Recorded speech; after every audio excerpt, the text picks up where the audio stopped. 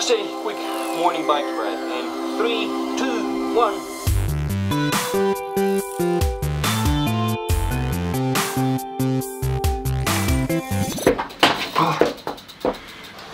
Get out of the way. What happened? All the lights. So today should be an interesting day. I'm gonna go try climbing. I've only climbed, I think, 3 times in my life. And as usual, I'm not that good at it. So, well, let's just say that this is probably gonna be an entertaining video.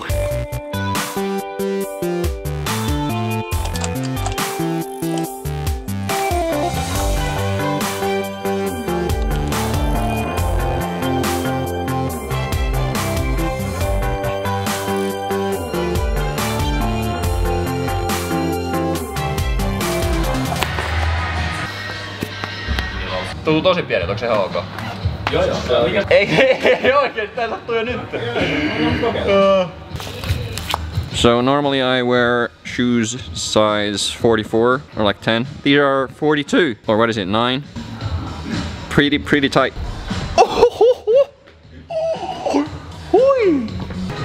So here's Cliff.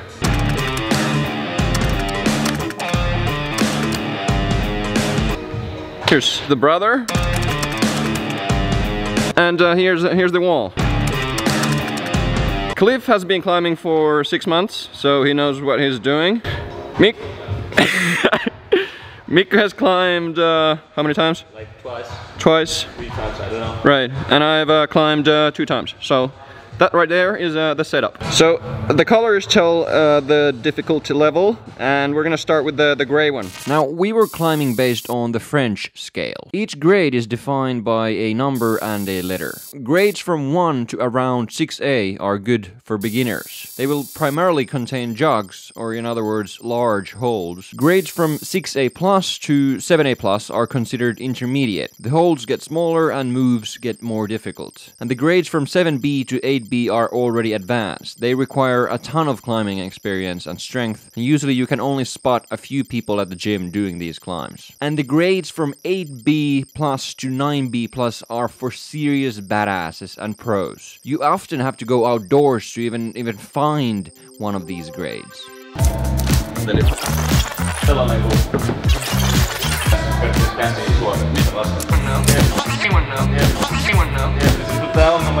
The aim is to get both of your hands to the final hold. That, in most cases, that means that you've completed the course. So that's what we're aiming for. Next, the yellow one.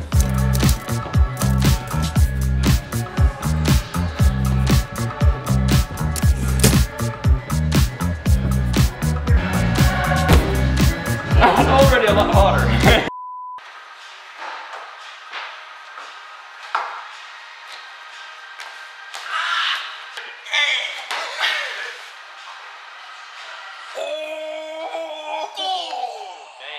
Next, the green one.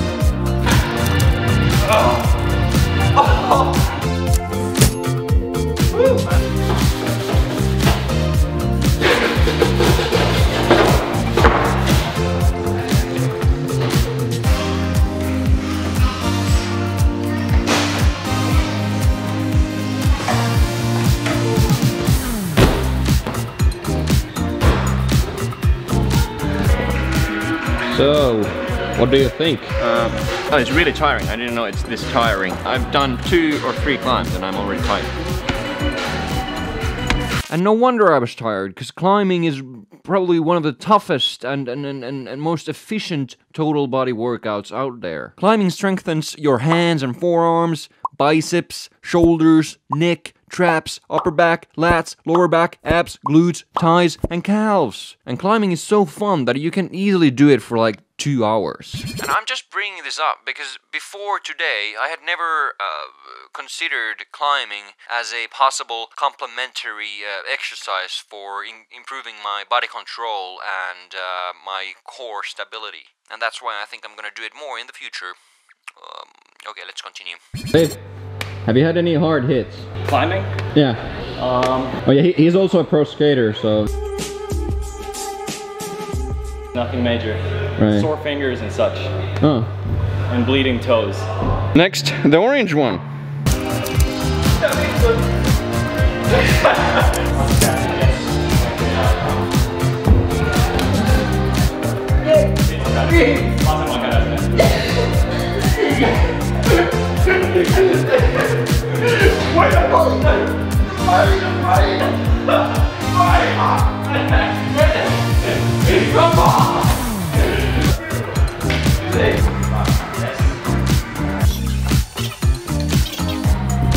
This climb was a 6A, and for me it was the best I could do.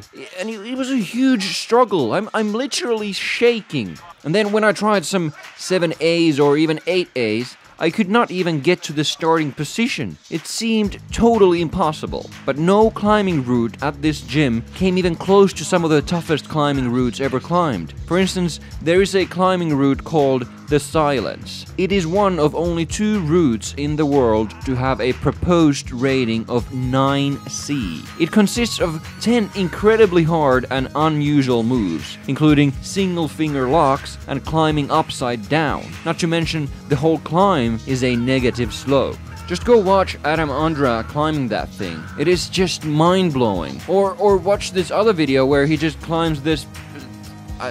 I don't know what to call that. It's a damn corner and he's climbing it like nothing. So yeah, I just got pretty excited about this stuff and I just had to share it with you. So let's continue with the video. Next, the blue one.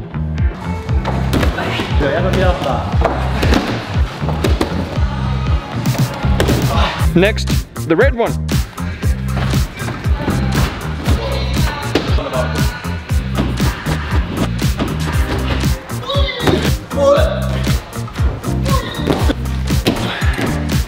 So everything was fine until 6A, or the orange one. But now, yeah, it's not going anywhere.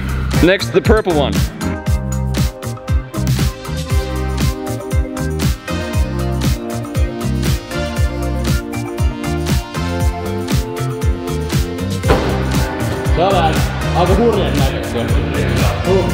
Next, the next one. Next, the black one. Next, the white one.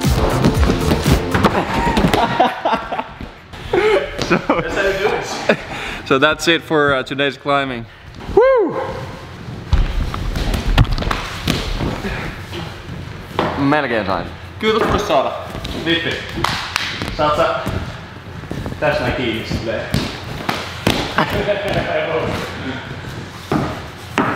Kyllä menee vai miten? Joo, totta kai. Näyttää tosi paljon siltä.